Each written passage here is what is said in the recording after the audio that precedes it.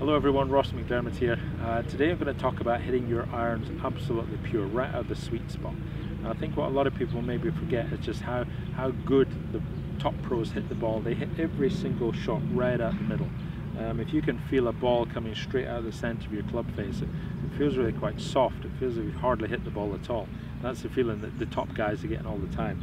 It takes a lot of practice, but there's a couple of things you can do yourself to ensure catching it right at the centre. And one of them, at least with the shorter irons, the sand wedge, pitching wedge 9, 8, 7, 6, we're going to take a divot. The longer irons, the 5s, the 4s, the 3s and your hybrids, you're going to take a divot as well, but it's going to be a longer but shallower one.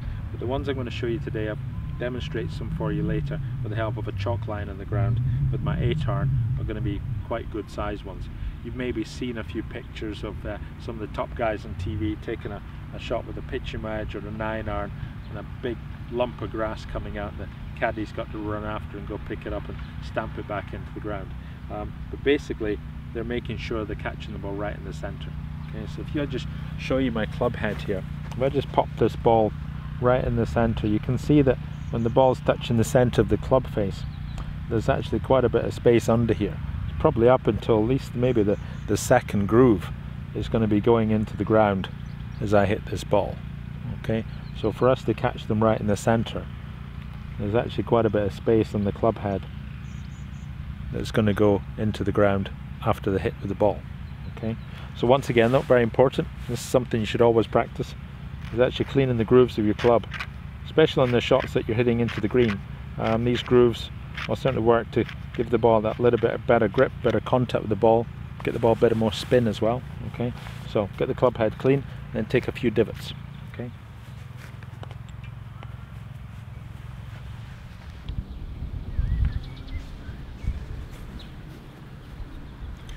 Okay, so I've set up a white chalk line on the ground here. You'll see actually then where the divot actually starts just after the ball contact. The lowest part of the divot, basically the swing, is actually going to be round about here, maybe 2-3 centimeters after the ball.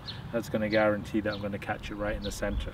Okay, so a couple of shots, then you'll see the divots actually start after the white line. I've got my 8 iron here, so certainly with an 8 iron I'm looking at making really solid contact on the ball to make sure the ball is going to pitch and land on the green and stay there, not going to roll off. So that's going to give me some extra spin on the ball as well. I catch it right at the center and make a divot as well after the ball.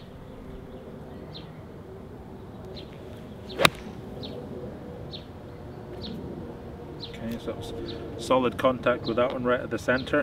You can see where the divot actually begins after the line. Get one more of those. Excuse the plane noise going above.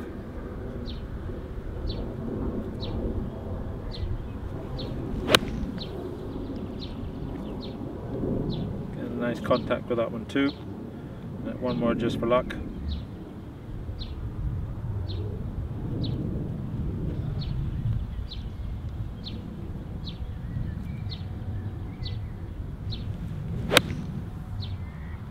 Okay. So I got all 3 of those really nicely out the ground. Nice and clean contact. I'll just hit one more to make the divot nice and tidy. So same again. Okay. So 4 shots, all straight in the line, divots beginning after the ball, catching the ball right out the center. Okay, so right at the middle of the club head.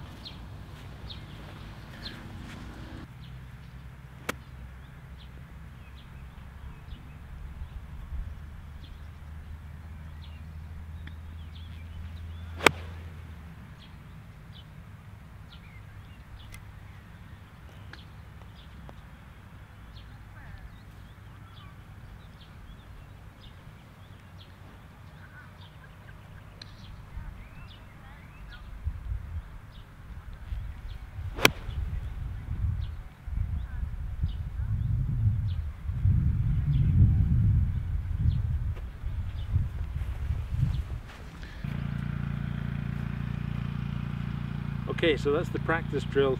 You just see the divots I made on the ground here a few moments ago. Certainly when you're hitting the shorter clubs, the pitching wedge, sand wedge, iron, 9 iron, 8 iron, 7 iron, you're going to see divots like this in order for you to get the ball right out the center. I recommend you use that chalk line, practice from the grass.